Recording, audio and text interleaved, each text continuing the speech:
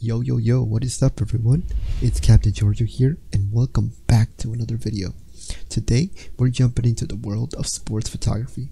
Whether you're just a rookie or looking to level up your game, we got some friendly tips to help you capture those action-packed moments. So let's dive right into it. First off, let's talk about the basics. Sports photography is about freezing those dynamic moments on the field. It's more than just clicking a button. It's about telling a story through your shots. So always remember the equipment. Choose a fast and reliable camera with good autofocus capabilities. Grab a lens that suits the sports you're shooting, and you're halfway to capturing those winning shots. Step 2. Know the game. Dive right into the sport. Understand the moves, anticipate the action, and get ready to capture the most exciting moments. I can't tell you how important it is to be aware of the game that you're capturing, because with that knowledge, you can start to already pre-plan your shot and therefore start getting yourself in the right position of the game and in the right part of the field so that you'll be able to capture those amazing shots. If you haven't already, I really appreciate if you can subscribe to the channel.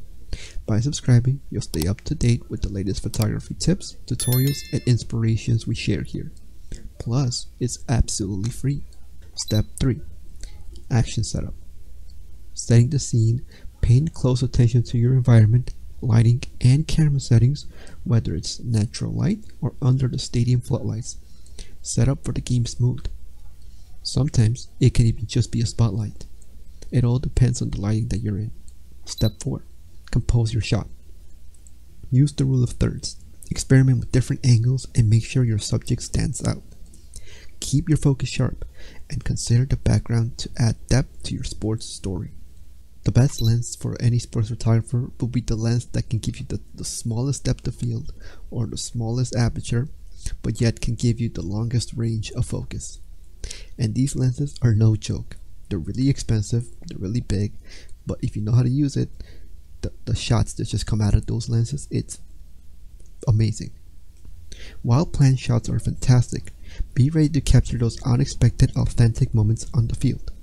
Sometimes the best shot happens when the game takes an unexpected turn, or when you least expect it, so always be aware and conscious about exactly what's going on in the game. Take a look at the people around, the players, and try to come up with ideas as to how you can come up with your own compositional shot.